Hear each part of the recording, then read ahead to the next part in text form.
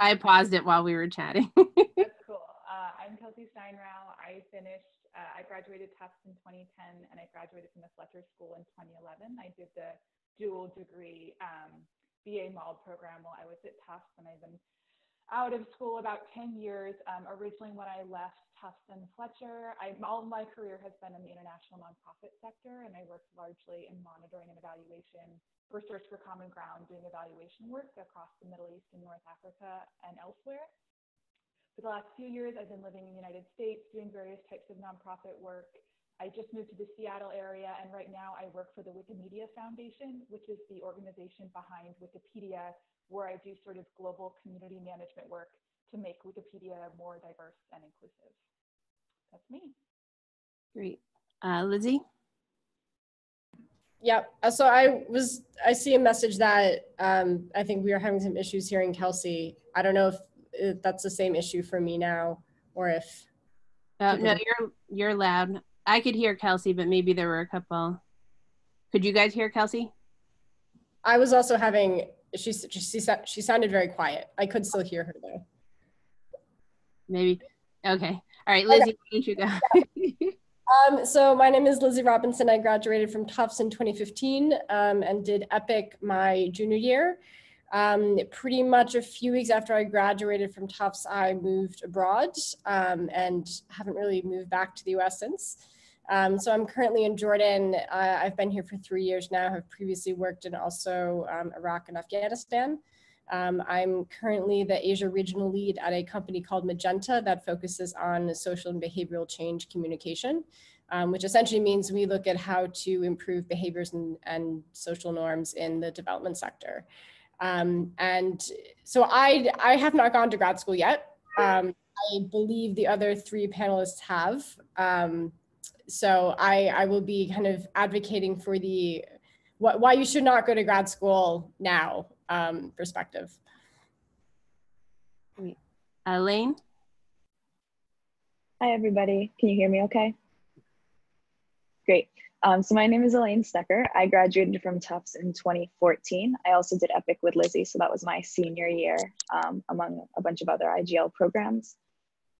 After I graduated, I worked at the Fletcher School for 3 years, and then I started my master's in international relations at the University of Chicago, which I took an extra year on and finished in 2019. And then I matriculated into my current PhD program at UCLA. I'm pursuing a master's in statistics and a PhD in political science. And before that, I did market research consulting, which I still continue to do. So I've kind of walked 2 different tracks simultaneously, which I don't know if I would necessarily recommend for all people, but it was really important to me that grad school not close any doors and just open them for me. So this has kind of been the path I've taken. And Lumay? Hi, everyone. Good morning. Good afternoon. We can't hear you. Good evening. Oh, can you hear me now? Yep. Okay. Thanks for having me. Lumay Wang Murphy, graduated 2011 from Tufts. I did EPIC in 2010 when it was the cities theme, still very salient. Through the IGL is how I met my husband, actually, Pan Murphy. And I'm a corporate strategist at AB InBev. So we are the largest CPG company by EBITDA. You probably know us by some of our brands like Corona, Stella Artois, Budweiser. Previously, at the very beginning, I started off my career on Capitol Hill. So worked for Senator John Kerry and Congressman Scott Peters on climate change, agriculture, energy policy. I went to grad school. I pursued my MBA from Kellogg at Northwestern, and it was to make a career change. And after that, I was a strategy consultant at Deloitte, and now I'm a corporate strategist at AB InBev. So I'm happy to talk about business school, if it's right for you or not, and when to go. It's very much a personal decision, and look forward to speaking with you guys. Great. All right, why don't we start with Kelsi? Do you want to talk about kind of your decision to go to grad school, what made you decide to go, and how that's kind of played out for you now? Yeah, can you hear me okay this way? Yeah. Great. So I actually wouldn't recommend the course that I took to graduate school, going in straight from being an undergraduate. Honestly, I did EPIC in 2007, 2008, so a long time ago. But I really wanted to have a career in the type of work that I was studying in EPIC. I wanted to do, work in basically global conflict studies. And so I thought that the Fletcher School would be the best route for that. And that's the kind of things that I studied in graduate school. But what I've really come to learn over the sort of intervening years is that a lot of the, I think, more thematic and area study coursework that I did, instead of getting like a straight professional degree like business, law, medicine, and so forth, has been a lot harder to leverage career-wise, especially if you don't live in DC or you are committed to having a career abroad for sort of the rest of your life. And so it's been a little bit of an inflexible choice that I've found a lot of ways to sort of like hack and be creative and try different opportunities. And I'm happy with where I am right now, but that's not a pathway that I would recommend for someone unless you're really interested in like academia or you have a lot of control over where you will live. What areas did you focus in when you were at Fletcher? Yeah, well, so the best choice that I made at Fletcher was I studied monitoring and evaluation, and that was a really hard skill set. And I worked in that field for a number of years, and I've just moved away from it a little bit more recently. So that's a good track. Mm-hmm. But other than that, I did like political theory studies, conflict studies. I did some mediation coursework, and that's just been a lot harder to make use of. Mm-hmm. Mm-hmm. Gotcha. All right, Elayne, you also went to, well, you worked at Fletcher and then you went to grad school pretty soon after. So do you want to talk about that? Sure. So like Lumay mentioned, I went to grad school kind of to pivot into a new field or at least a new position. I saw it as a way for me to get out of what was kind of becoming a dead end track for me. While I loved working at the Fletcher School, I ended up like doing so many other things on the side to try to supplement what I was doing. Like I was an RA for various professors at Fletcher. I also worked on a negotiation project with a professor and a mediation project. And then I also, what else did I do? I worked as an RA for a Harvard project. So I felt like I was just kind of scrambling to find meaning in what I was doing.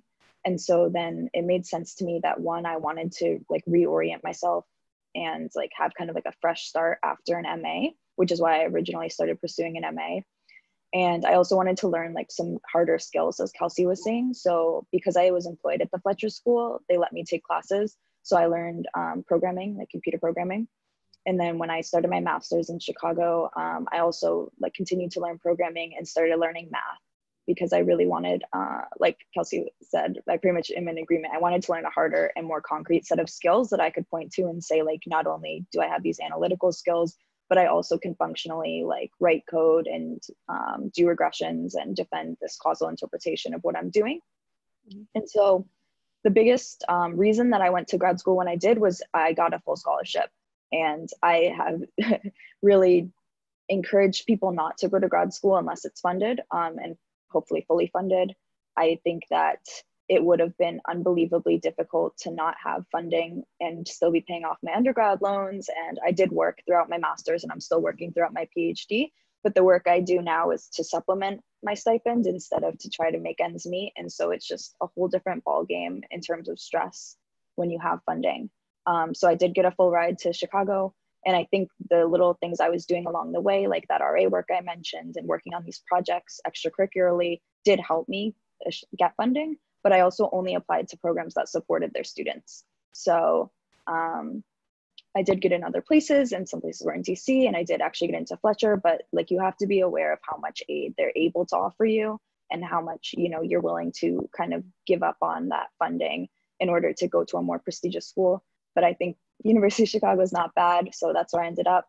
And then again, I'm fully funded here in LA. So a lot of my decisions have been based around funding almost exclusively. I did 3 rounds of applications to grad school until I accepted one that met with both like the funding I needed, the location I wanted, the reputation the school had to hopefully propel me into where I wanted to go. So a lot of my timing, was based on money. Mm-hmm. Great. And Lumay? The choice to go to business school, I think, is most people don't go directly from undergrad mostly because the schools themselves look for practical experience before one applies for an MBA.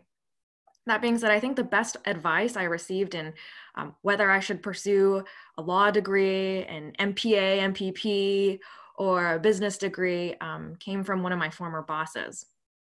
And at that time, I was thinking hard about trying to get a master's in public policy. And it was actually a legislative director for John Kerry, and he pulled me aside and he said, you know, it's about opening up your future options. And at that time, back in 2014, I think context is everything. At that time in 2014, business school was going to open a lot more options for me. So that being said, I think for all of you, it's also taking into account your context. You know, what is it in a post-COVID world? I think about Patton, my husband. He went to grad school a year after he graduated. He graduated in the middle of the last financial recession. And so there are lots of trade-offs one will make in thinking about going to grad school, whether it's to accelerate your career, make a career change, pursue a field of study that you absolutely love and are passionate about, or perhaps also to, you know, kind of ride out certain things happening in the wider world. But in any case, MBA, better to work a couple of years and then go to it. Mm-hmm. And Lizzie? Yeah, so I worked basically exclusively in international development since I graduated. So I guess my perspective is really focused on that sector. What I've found is that there's a perception that it can be very hard to break into kind of the international NGO sector, which I agree it's hard. I think it's hard to break into any sector.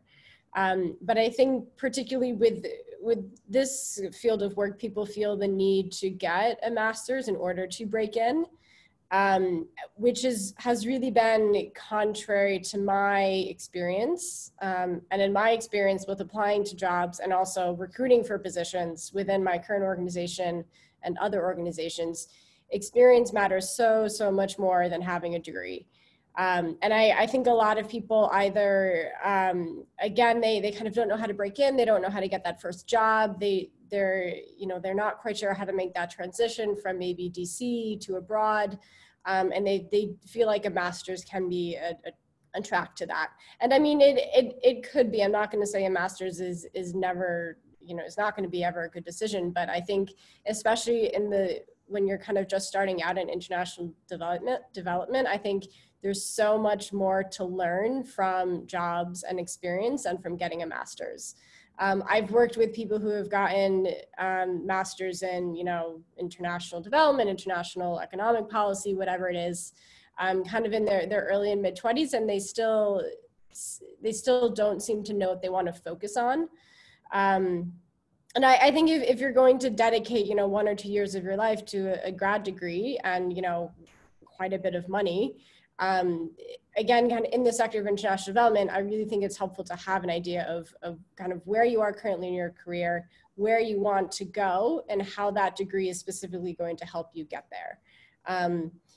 Otherwise, I think, again, experience is much more valuable than a master's. I think there is a huge gap between kind of what academia is going to teach you and what you're going to learn, quote, in the field. So again, I would really encourage people to try to get experience, even if it's frustrating, even if it's difficult, which it always is. This is never easy. But I don't think getting a master's, say, in your earlier mid-20s is a good way to transition into international development. I'm personally waiting kind of another few years, and then we'll probably, as some of the other panelists have said, we'll probably use my master's to pivot a little bit towards the education sector, again, within international development. But that's, after I've had 5 and probably it'll be, 7 years of figuring these things out and thinking through what I really want to do before kind of taking that step back and getting a master's. I wonder if each of you could, Lizzie, you brought up the experiential aspect. If you guys can talk about kind of the experiential aspect that might have gone along with grad school for Kelsi, Elayne, and Lumay, like what were you able to do? Was that helpful piece? And as a second question is, how did your majors at Tufts play into your decisions for grad school? Happy to answer that. So Kelsi, do you want to start? Oh, sorry. That's fine. Can you still hear me all right? Yeah, yeah. Great. In terms of the experiential aspect, so the MALD program at Fletcher is a 2-year master's, so the experience piece, and there's internships you can do, of course, while you're studying, but the main one is the summer in between. And I interned at the Asia Foundation in Sri Lanka. I have found, and this is true for me as an undergraduate and a graduate student, that international nonprofits give really crappy internships. I mean, and people really, I mean, I work in that sector now, right, are just generally too busy and scrambling too much within the sector. There's not like a lot of, because a lot of organizations are short on money, they don't have as much budget comfort to do advanced planning, and that often puts people in the work position of just sort of working in a short-term way, and that limits employers' abilities to build really meaningful projects. So I usually had internships where someone would come up with a report for me to write so that they could ignore me at a desk for the 3 months that I was there. So I don't think that that was particularly helpful, honestly. And I agree very much with everything that Lizzie said, because she sort of made the choice that I wish that I had done, which was like just focus on experience rather than try to get a master's in what I was already doing as an undergraduate, which was international relations and peace and justice studies. Mm-hmm. Great. Elayne? Sure. So like I mentioned or alluded to, I think that being really intentional with the kind of coursework you're taking and the kind of skills that you're trying to acquire was important for my experience in grad school. Like I went into grad school knowing that I wanted to come out with like, I think 3 goals. And I was like, everything I did had to move me towards one of those goals. And one of them was learning programming. One of them was like making myself more attractive to consultancy firms, because I thought that was something I wanted to do. And I did end up doing it. So that worked out. And I also really wanted to network in grad school. I felt like I really didn't network well at Tufts. I triple majored, I graduated, magna cum laude. All I did was school. And then I got out of school and I had nothing really. I turned down the first job I got offered for extraneous reasons. And I realized that I hadn't networked. I didn't really know anyone. And I didn't know how to, like Lizzie was saying, I didn't know how to break into any field in any sector in particular. And so that was like a really harsh wake-up call as a young person scrambling to find a job. And so when I went back to school, I was really, really intentional about networking. I would say most of my best experiences came not from my classes, but from the opportunities that being in a school system afforded me. So being linked to organizations. So there is an organization like the IGL at Chicago, and I linked up with them. And that was really cool. I got to meet Obama. Like that was like one of the best parts of my experience there. And then learning hard skills, being able to, say now that I'm very proficient in R. I know Python, I know Theta, I know a bunch of very overlapping skills at this point. But that was a really important part of my experience. And then just being really intentional. Like I think it's so easy to see grad school as like the logical next step, especially when, as I'm sure everyone here is, you're a high achieving student, you're very smart, you're going to have really great opportunities, and just making sure that you're using those opportunities and kind of like milking them for all that they're worth in terms of getting you towards where you want to be going. And I echo everyone else, if you're not sure where that is, maybe take a couple years, see what it is that you're liking and disliking in your career, and then pivot from there. Great, thanks. Lumay? So I will say I loved my business school experience, and I think this is a common thread that you find across MBAs, and for 3 reasons. The classes, the people, and then the internship experience. So for the first one, the classes, it's an extremely practical curriculum, and it's all case studies. You're just reading and discussing what other people and organizations have, what decisions they made and why. It's really studying decision making. And the professors are fantastic at any top school, and all of you, if you applied, would get into top schools. And it's very dynamic. No one spends all their time studying, but the classroom is intense and focused, and you get a lot out of it. 2, the people are extremely smart, engaging, And you just end up, I ended up forming amazing bonds with people. You end up traveling to all sorts of places. I mean, it's just really a fun time and a good time. And a lot of those bonds last beyond school. And then thirdly, the internship experience. I think this is, if you are to pursue an MBA, this is really the reason why, is because of the connection with employers, right? So you're not going to go to and pursue an MBA if you want to work at a particular small startup. That's not really the best use of your time and resources.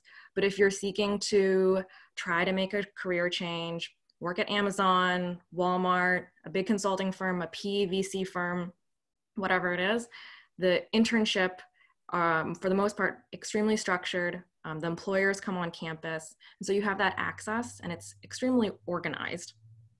And so for those three reasons, like for me, MBA was right, and I loved my experience.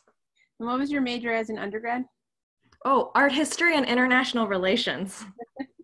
So, yeah. So, I mean, one of the questions is, how much does your undergrad degree kind of lead you to the next step? How do you feel like that happened? Like to where you are now, not necessarily to grad school, but to where you are now. Lizzie, do you want to sit there? Oh, yeah. Sorry. Yeah, so actually 2 points. I absolutely agree with Kelsi that internships and international NGOs absolutely suck. This is one of my biggest pet peeves of the industry, and something that I really think there should be more emphasis on improving for all of the reasons that she said. I actually also interned with the Asia Foundation in DC, which was like kind of mediocre. I've had worse. In terms of coursework, I think it's important not to let your undergrad degree kind of put you in a box in terms of where you want to go with grad school. I've seen so many cases where, people do whatever in undergrad, somehow, end up working in international development and then go on and get a master's in something much more development oriented, while their BA had nothing to do with that. I think also it's worth thinking outside the box. I think because we come from the system of US universities and kind of, how things worked at Tufts, there could be an incentive to find a similar master's program maybe. I would encourage everyone to take a look at universities outside the US, specifically in the UK. I have done a bit of research on grad programs kind of in the international development sector, and have found that in the UK, the course offerings are a lot more specific. So for example, they'll have a specific master's degree in gender and education in international development, which is just far more specific than you would find in the US. I think a lot of the programs in the US are kind of your general MPP. So I've just found there's a lot more kind of options for specialization from universities outside the US. Plus, no GRE, they're cheaper, and they're one-year programs, so you're a lower opportunity cost in terms of not working for a year. Great. Kelsi, do you want to talk? Sorry, what was the original question? This one? Well, I guess part of it's going into how your undergrad degree do both your choices, but what you're doing now, to kind of understand like the shift that may happen after. Sure. So because I rolled straight from my undergraduate degree into my graduate degree, and they were basically all the same type of studies and coursework, like there wasn't too much pivoting going on, and it has had me working in international nonprofits, which I've done, and I've worked for some big ones and some great ones, but it's sort of been more of a process of like feeling on the horse and then off the horse. Like when I'm able to live in a location and effectively leverage my network and my skill set to get an awesome international development job, then I have one. And then when life makes me move somewhere else, for example, I just moved to Seattle because my husband is a medical resident at the University of Washington. Like every time I move, or you have a life change that you can't control, I've been unemployed for like a period of a year or so before I find a new role. So I like what other panelists have said about finding a grad program that just opens a lot of options, because it has been a little bit harder to pivot. I do think like I'm finally old enough and long enough out of school that I have enough experience to leverage moving forward. And I don't really need to talk about my graduate school experience because I've done enough. But yeah, it was all pretty linear, and I wouldn't recommend doing it that way. Elayne? Sure. I think that, sorry. What were your 3 majors? IR, Arabic, and Middle Eastern Studies. I would say that more than the degrees, I've talked about like the experiences that I've had. So kind of lumping this back into the experiential question, like people were a lot more interested in like, oh, you like lived in Jordan, or like, oh, you traveled to Iraq, or oh, you lived in Nicaragua, like what's up with that? And like, yeah, I had an Arabic major, but like it was far more useful to be able to say like, oh, I know like these people at the University of Jordan, or I've done this and that. And I think that's carried through. Like people don't ever ask me about my undergrad beyond like, oh, you did these interesting things. Like, can you tell me about that experience? So it was a lot less about like the things on my degree and more about like what I did along the way as I was obtaining them. And I think that's definitely held true. Like so many of my opportunities came from doing RA work. Like, so I would do my coursework and then I would meet with professors and then they'd bring me into the projects that they were doing. And I think like that's really the only way to get like meaningful work experience in terms of like understanding, if you want to go into academia, especially how to create projects and like source funding and get grants, and how to like frame things and present them, and you know, just carrying those kind of projects from beginning to end, if you're there long enough, has been like really far more important than anything. Like I had specializations in my master's, I don't even remember what they were, like really like like I said, mining what you're doing for those experiences that are going to make you both a better employee or a better student or a better teacher. And then also like giving you that network, like far, it doesn't matter what you're studying really, if you're able to do those things. Great. Lumay? I don't think I've talked about my Tufts major to an employer for several years now, but I think what has been helpful is that in the process of applying for grad school, if you choose to do so, I think you're forced to do a lot of self-reflection. And I had to really ask myself, like, what do I want in the next 3 to 5 years? And in thinking back about my Tufts experience, there are 2 things that I really took away. One was that being an art history and IR major, and especially going through the IGL and EPIC, you all are fantastic writers way above the skills of many people. So take that away. And then 2 was that I actually really loved studying art history and international relations.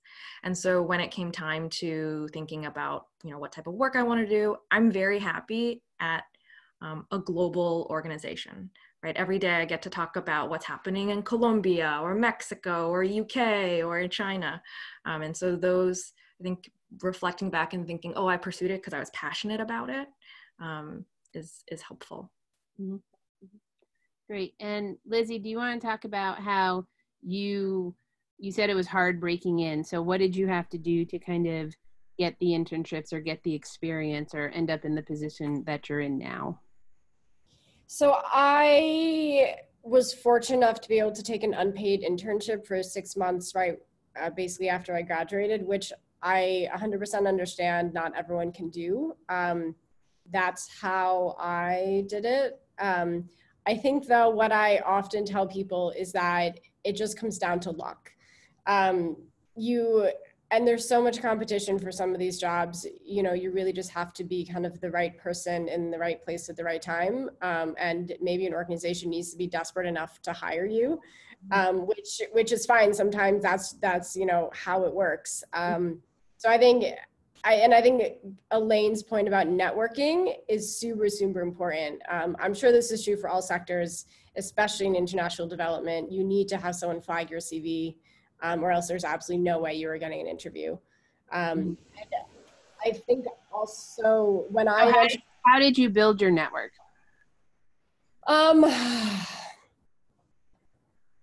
So I saw something on Twitter the other day actually that said networking is the worst way to build a network. I really hate like professional networking. I think it feels really inauthentic. I mean, you have to do it, but I think there's a way to go about it, being authentic and being humble about, you know, kind of where you're coming from, being honest about where you want to go. Also just being straightforward with people, like, can you introduce me to your colleague who works in the livelihood sector? rather than like dancing around with this really polite language of, you know, I would be so appreciative if, I mean, I prefer when people get straight to the point. I'm happy to help, but, you know, give me something concrete that I can help you with. I think it is really about putting yourself out there, reaching out to people, you know, asking to be introduced, having kind of informal chats with people so that when a job does come up, you already have those relationships and can follow up. And I think generally people are willing to help. Everyone is busy. You know, everyone gets multiple sorts of these requests on a regular basis, but I think, yeah, it does really help to kind of find those people who are more entry points into this sector. I mean, through the alumni network, for sure. You know, ask friends of friends, go stalk people on LinkedIn, see who they know. I mean, yeah, I'm also happy to speak with anyone on this call if you're interested in international development.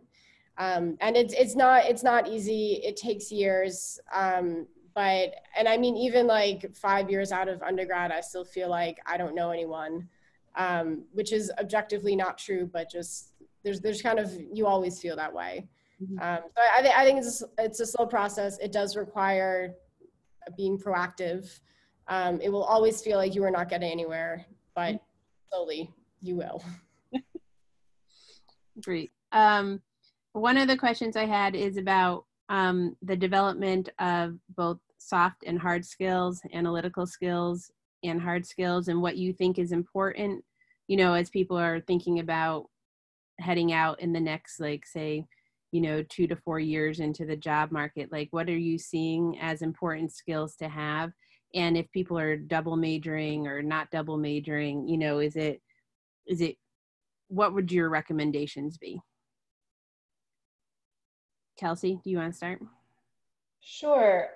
Before answering that question, though, I wanted to go back to a point on networking that I actually think is really important. To me, by far, the most successful way to network is once you have your foot in the door at any kind of new place, as an employee, as an intern, or currently while you're at Tufts, is to meet as many people in the context of figuring out what they need and how you can help them. And so that's, I think, by far and away the best approach, and something that's made me successful in a lot of different roles and makes for an authentic way to connect with and meet people. And especially when you're new, you can introduce yourself to folks at new teams and departments under the guise of learning. But once you learn about them and like what they're looking for and the problems that they can't solve, that's a place to make networking really stick. And then you can back that up with some LinkedIn stalking so that you have that connection once you've left the organization. Heather, can you repeat your question one more time? Sure. I think it's looking at kind of developing like soft skills, hard skills. What are the things that you find most useful as you kind of start to go out in the job market or looking for internships if you're still in grad school, you know, and what would be good to focus on, you know, because sometimes like there's advice, well, you can major in IR and economics, but is it better to do like IR and computer science, or yes, like what's valuable coming out? Yeah, I would definitely recommend pairing IR with anything that's hard skill based. I think anything in computer science or like coding and related to sort of technology, software development stuff is a great bucket. Another really good one that's very strongly sort of international development is quant skills, quantitative analysis, quantitative data collection, becoming a data wizard. That sort of thing goes really well. Another bucket that I see that's really useful is a communication skill set. And this is more than writing. This is sort of being able to do anything related to marketing, press releases, like building simple video animations, those kind of things that help people communicate what they're doing a lot better, I think can go really, really far. Great. Budgeting also. Great. Elayne? Sure. So I agree with Kelsi that I definitely wish that I had diversified some of those majors. I wish I had developed some really tangible skills. I think that if that's not the track that you want to go down as a student, then you should work on a project or experience that you can point to. Like, for example, in my master's, I worked on a project that had me trying to size how many people, like estimate how many people lived under criminal governance in various countries. And so I was like using, like there's no easy way of doing that. And so I was using like population statistics, and then like how many people like live without toilets, and that would make them vulnerable to criminal groups, and where are these criminal groups operating and stuff like that. So then when I was interviewing for the market research consultancy job that I ended up getting, they were like, well, how would you like tell me how many pencils there are in Mexico? And I was like, oh, I know how to do this. You look at, and I like could basically link what I had done to like another context. And so I think that either having a skill isn't enough, and not to like put more pressure on you, but like be able to say like, this is what I did with that skill, and this is how I can apply that, like from like this very specific context of like gangs to like this other thing where, this company L'Oreal wants to know how to sell shampoo and like who are their market.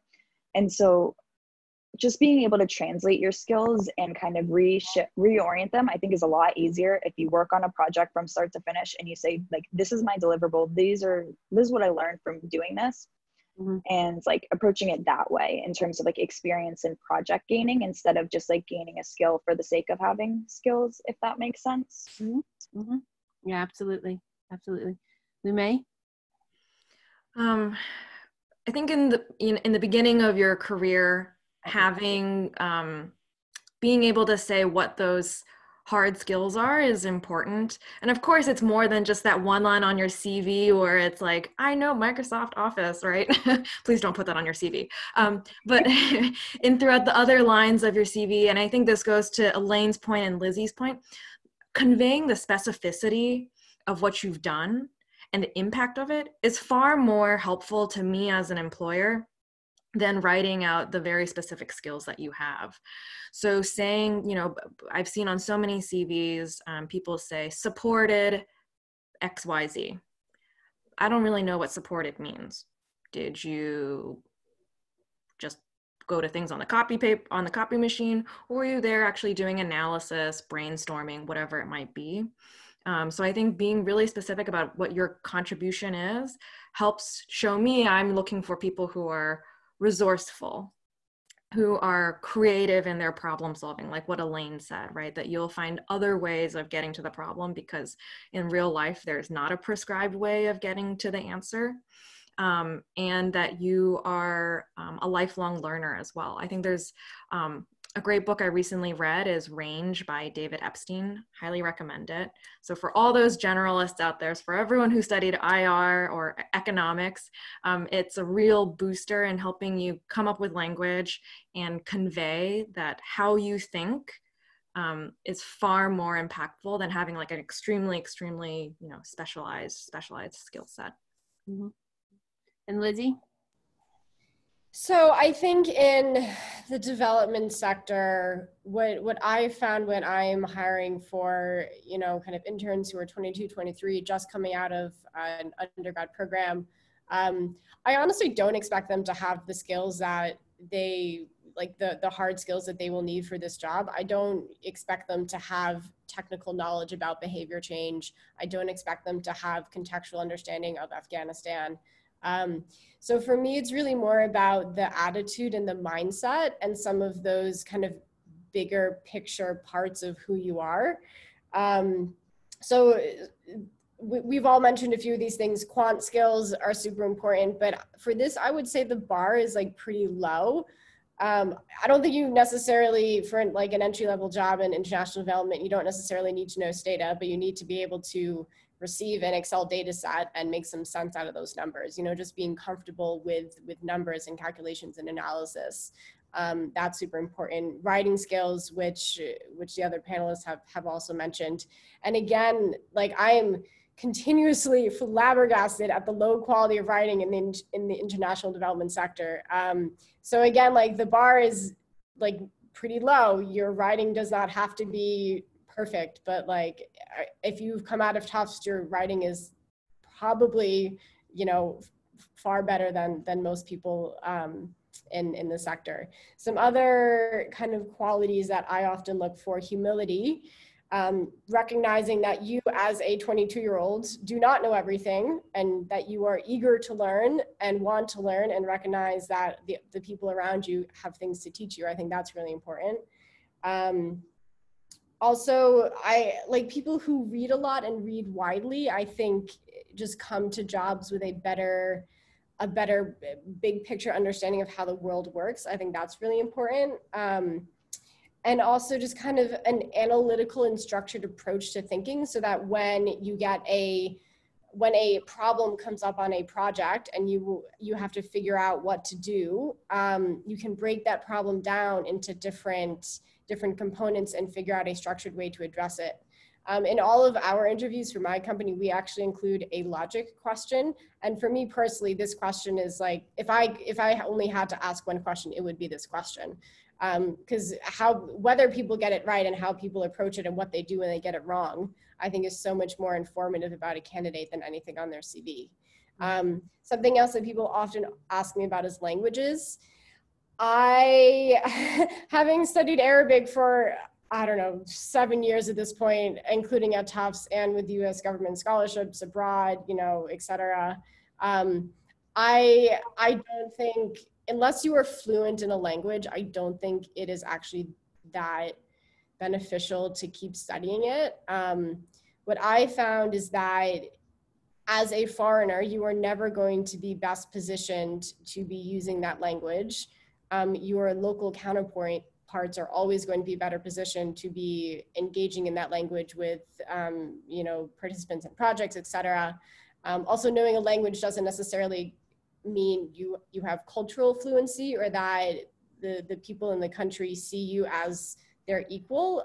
You are always going to be perceived as a foreigner, and that creates barriers, kind of separately from language barriers. Great. Another question we have is about funding and thinking about how to know which graduate schools pay, how to think through funding for grad school, especially if you have loans coming out of undergrad. And like Lizzie, was that a factor in you not going? Is it a factor in what you decide next? Like how do you make those decisions so that Elayne had talked about finding all the funding? How do you do that? Elayne, do you want to start with how you pursued that? Sure. Yeah, so I don't have like a easy answer for you. There's no like database that I know of that tells you. I think definitely like talking to people who go to the school. Like I was in a really privileged position in the sense that I worked at Fletcher. So one, I knew what kind of money they had and didn't have. And two, I could talk to students that had gotten into a myriad of schools that were of interest to me about the funding packages that they were offered. But like I said, like I did multiple rounds of applications, and I ended up getting I got 2 or 3, I think, offers that were like pretty significant funding, but at schools that weren't like of the caliber I was looking for. And it was hard, you have to kind of adjudicate between the time cost of like, oh, like I'm going to do this again to try to find a little bit better funding at a little bit better school. And like I said, like I was employed, I was really fortunate that I had the opportunity to kind of take this time and really think about it. But yeah, definitely talking to people who have either gone through the application process or are currently enrolled at those schools, going to places like, so I mentioned that there's many places like the IGL, none exactly like the IGL, don't get me wrong, but going to places that have like little buckets of money wherever you end up going. Mm-hmm. So I was able to get summer funding through these like various organizations that were at the school, but not under the umbrella of the school funding. So that's really important as well. Kind of like put your eggs in some other baskets besides the normal channels that funding comes through. Also, I didn't do this, but you can have employers that will fund your master's, and maybe Lumay could talk to this because I know it's more common in the business school sector, I think. But look for opportunities where your employer, and Lizzie was also saying this, like your employer is going to want to develop your skills if you don't have them. And so maybe try to find someone that is willing to invest in you in that way, and they will cover part or all of your program. That's another way of finding funding. But I think the most valuable thing is to make yourself valuable. And that's why I was doing, all of those research assistant projects and like networking in that way, and like really putting my name out there and getting a stamp on projects and getting in those like authorship lines and those like credentials, and people thanked me for my contributions, and I was able to point to that and say like I'm a value enhancing student. And when I got funding packages, I was able to negotiate them because I was able to say, like, since I submitted my application, I've done this, this, and this, and I improved this, this, and this. And, you know, I published something here and I wrote an op-ed there. And like being able to really point to specifics about like what you're going to bring to the table. And this is really coming, like, I'm in a academia focused program. Like if you're going to be a knowledge producer and you're going to be a professor, you need to be able to point to these things and say, I'm able to produce knowledge. Like I'm able to mentor, I'm able to teach. And that's really what's going to secure you money, is saying like, if you pay for me to be in your program, I'm going to pay back in dividends later because I'm going to be an asset to you. Mm-hmm. Does anyone else want to speak to that, to the funding aspect? I mean, I think Elayne hit it on the nail on the head. I think when there you go. I think Elayne hit it on the nail on the head, right? Is framing this as an investment in you. And basically there are 3 ways to invest, to have you or someone else invest in you. You invest in yourself, you take out loans or you pay up front. You get your employer to do so. I can talk about that. Or 3, you get someone else to do it, like the school to invest in you, right? And maybe eventually you pay a little less on your tuition. Now, having an employer invest in you is, it happens, and it's not just for MBA programs. There are consulting firms and banks out there and all sorts of industries that are willing to invest in their people. What comes with that is that afterwards, there's usually an expectation that you will provide the expertise and the experience you have gained in graduate school back to the organization and to the employer. And so a lot of times that might be, you know, you work back there for 2 years. But again, I think Elayne has articulated it very well, which is if you're able to say why investing is worth it in you and what then the value add you can bring, that helps a lot. Because for a lot of these employers like Deloitte, to get the funding to go to a business school or get an MPH or a grad school degree, you have to go through a rigorous process of basically pitching yourself and saying like why you and why this degree and how much more value it'll bring to the organization afterwards. Does anyone else want to say anything about that? I'll jump in just to add that I wish it was more common in international development for employers to invest in staff, specifically kind of funding for grad school. Unless you're like quite senior with a very reputable NGO, the NGO probably will not do this. Just unfortunately kind of how NGOs work. I actually work for a for-profit company, and my employer has kind of like mentioned this option. So it's not impossible within international development, but probably more common with for-profit entities rather than a nonprofit. Mm-hmm. Mm-hmm. Great. And I guess going to that in terms of developing the skill of kind of pitching yourself or taking that initiative or kind of approaching schools as, you know, as you have something to add to what they're doing versus you being grateful that they're admitting you. You know, how do you kind of balance all of that? Whoever wants to start. Elayne? Yep. I think that this is kind of orthogonal to the question, but I'll get around to it. Something that was important for me, and I think Lizzie really alluded to this in the sense that you should be humble, is that I was really frustrated coming out of my undergrad program. Like I think I mentioned that I didn't have more opportunities. And at first I was frustrated with like everyone else, but then in turn, like I became frustrated with myself. And I think doing that self-work, the work on yourself rather, to like see where you're at and where your gaps are and where you want to be going is so important to being able to pitch yourself and like having a clear idea of yourself and where you stand and like dealing with whatever baggage or like the things that are preventing you from like going out there and really being able to sell yourself, not to get like too like self-help and self-love, is really important though. Like you're not going to be able to network if you like have no sense of your own worth and your own value and like what you can bring to the table and like that people should listen to you and like want to network with you.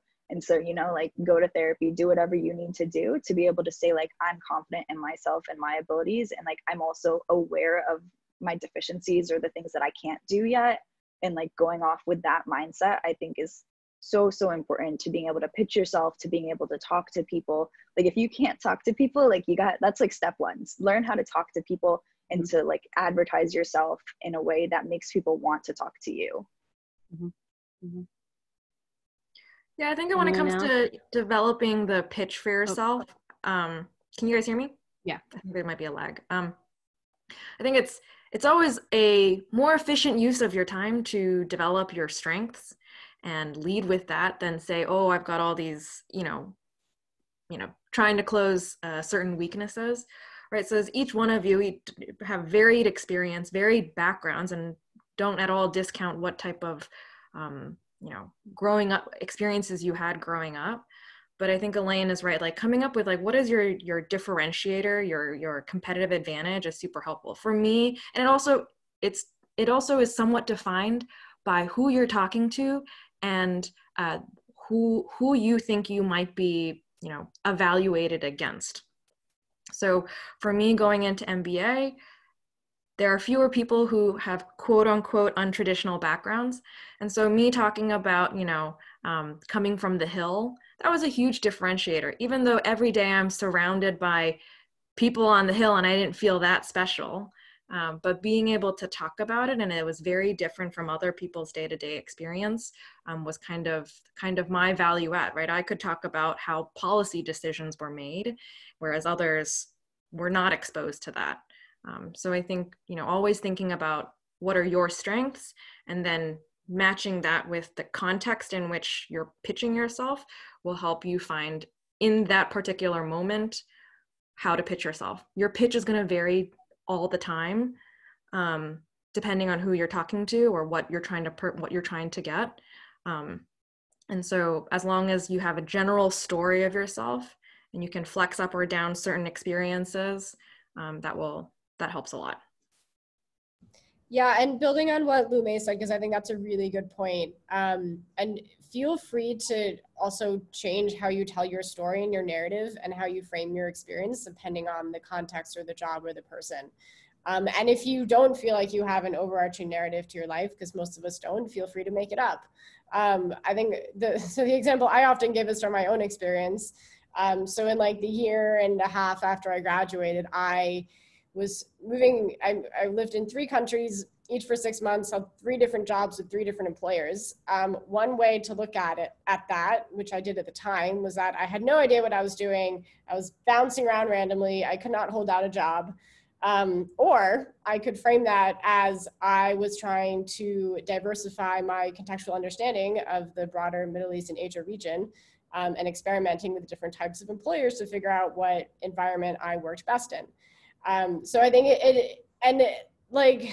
there's, this old phrase, fake it till you make it. Again, don't be arrogant, but do what you need to do to sell yourself. And then, so going back to Elayne's point also about being interesting, I think that the flip side of that is also be interested in the people that you're talking to. People love to talk about themselves. This includes your future potential bosses, hiring managers, whoever you're networking with. So yes, be an interesting person that other people want to talk to, but also be interested in other people's experience. Kelsi?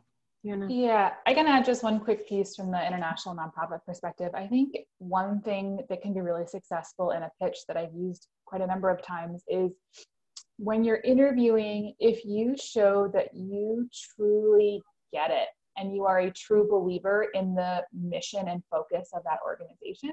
So for example, when I was interviewing to work at Search for Common Ground, which is one of the world's largest global peace building organizations, I went into that interview knowing very, very well exactly what peace building is, what it tries to change, why it can be important in people's lives in a really dynamic way. And that can stand out when you're in an interview where they're just talking to tons and tons of people who have IR degrees and are just sending in their resumes to any kind of nonprofit, assuming that they're all the same. Or similarly, now that I work at Wikipedia, I came into my interviews here, and I even do this now that I'm an employee, where I can really talk about what the free knowledge movement is, why Wikipedia is the center of that, and why unleashing free knowledge in every language around the world is key to transforming people's sense of empowerment about the world around them. And that can be an important differentiator. Great, great. Heather, can I add one thing about pitches? So whether you're pitching yourself, your startup idea, whatever it might be an idea, I have sat through quite a couple interviews, and one mistake that people make, no matter if they're just starting out or they're 10 years of experience under their belt, is sometimes people's pitches can be very long. So time yourself and make sure it is concise. Brevity is the soul of wit. Great. All right. And I have a last question, and this is specifically for Elayne and Lumay, but Kelsi, this may have applied to you when you were thinking about things, and Lizzie, it may apply to you as you're going forward. Did you consider dual degrees that explore both policy and business, such as MBA, MPA, or MBA, MPP? Like, did those crop up? Dual programs? It could be law and something, or did you think about that? Whoever wants to go. I'll just say something really quick on that. It didn't apply to me directly, but I've been very involved in my husband's graduate school decisions, and he just finished an MD, MPH, a Master's of Public Health, and a medical degree.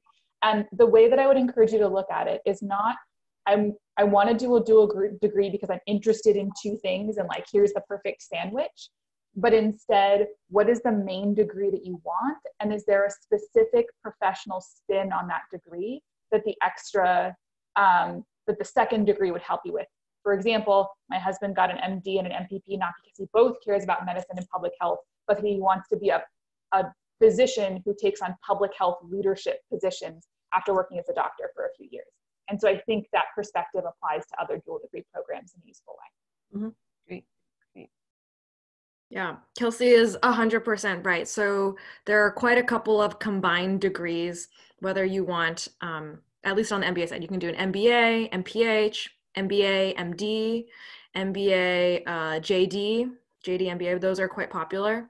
And I think it goes back to, at the end of it, how are you going to leverage both degrees? Because it is definitely more work, more money.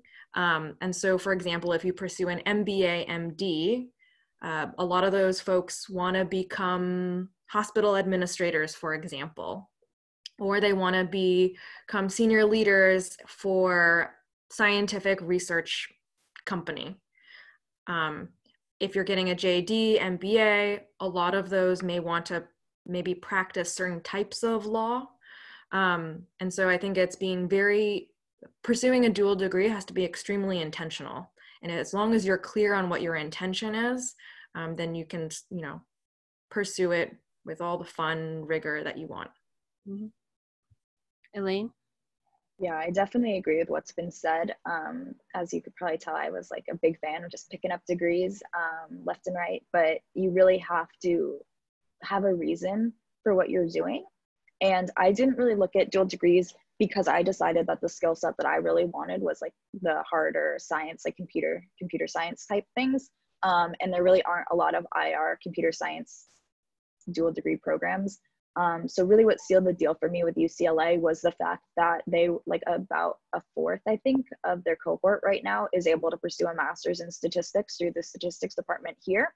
And because I already had a adjacent MA degree, that was really of import to me because I didn't want to waste like this opportunity to get a master's in something that I already had a master's in. My master's is in IR, and I would have been getting a master's in political science as a political science PhD. So the fact that this program was able to say, like, you can actually go outside of our department and pursue this, and they also had really close linkages with the public policy school, like, that's kind of how I decided on my PhD program, was the other opportunities it afforded me while still being in this like very specific context of what I wanted to be doing in terms of my main study. And the other concern I had was that it seemed a lot harder to me, and this was a very surface level investigation, but I wasn't sure if I could get funded for a dual degree program, especially because I only had expertise in one of the fields that I was interested in. And so my letters of recommendation were only going to be able to speak to me in that context of international relations or political science. And so I worried that someone coming in with a stronger background in law or in business or whatever else I would look at the dual degree program for would have a better narrative and a better set of recommendations to secure any funding that existed around that aspect of the degree program. And I didn't want to compete with those people. So for all those reasons, I didn't look at a dual degree program. But I think that if you have a clear and cogent story or reason or rationale behind why you really need both degrees, you know, like go for it, put yourself out there. And you can always, like, as far as I know, a lot of those programs, they may admit you to just one or the other. So you don't really lose anything by applying to both.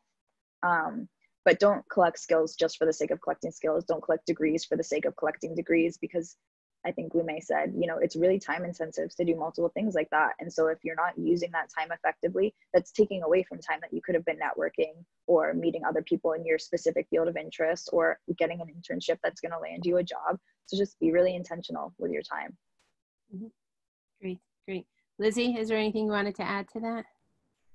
Just to say that I guess dual degrees aren't really a thing in international development. I mean, I've considered doing 2 back-to-back one-year masters, but will probably not end up doing that for all of the very valid reasons my fellow panelists have just talked about. Great, great. All right, well, I want to thank you guys for taking the time to talk to us today. We really appreciate it. And for everyone who's been listening, thank you.